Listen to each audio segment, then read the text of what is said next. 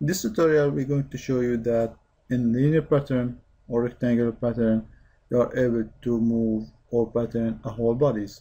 Let's select the rectangular pattern, and here you have in the selection pattern a solid.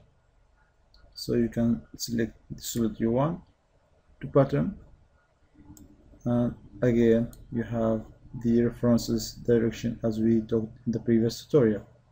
Let's select that direction, make a distance to be 30. So you notice now you pattern that body, and you can make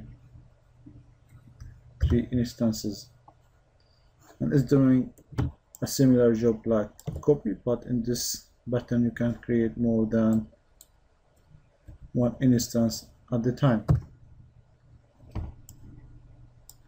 And you can also select direction to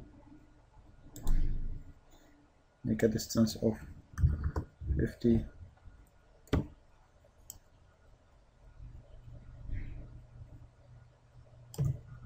Okay,